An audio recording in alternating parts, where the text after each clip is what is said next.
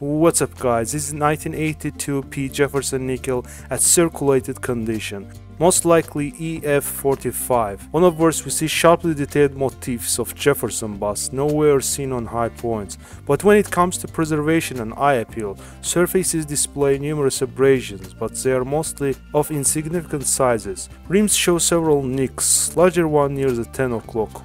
Also by the letter T, small pocket of olive green, hazel brown hues catch the eyes. Reverse exhibits common appealing for circulated Jefferson nickel reverse.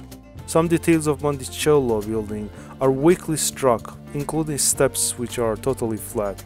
So at circulated grade like these, coin will be worth just face value, as over 292 million nickels were struck and they are pretty common.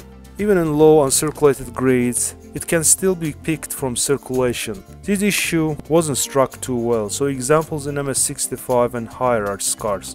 With a full steps designation, this issue is really scarce in MS65 full steps, and in MS66 full steps, it's much scarcer with few examples known. This is extremely rare piece at mid-state 66 plus with 6 full steps on reverse, sold for $5,000 in an eBay auction.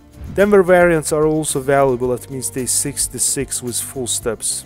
For instance, this 1982 D nickel at mentioned grade was sold for $3,600 at Stacks Powers. Overstruck errors also make good money. This is 1982 P nickel struck on a brass set, grade at mid-state 65 read by NGC. The lower half of nickel date and the meat mark are present. The cent date is effaced by the later strike except for the one visible above the M in Monticello. Columns from the Lincoln's memorial are where Jefferson's ear should be, a lustrous gem with rose, red, orange, gold and aqua color. Sold on January 7, 2011 for $1,265 at Heritage Auctions.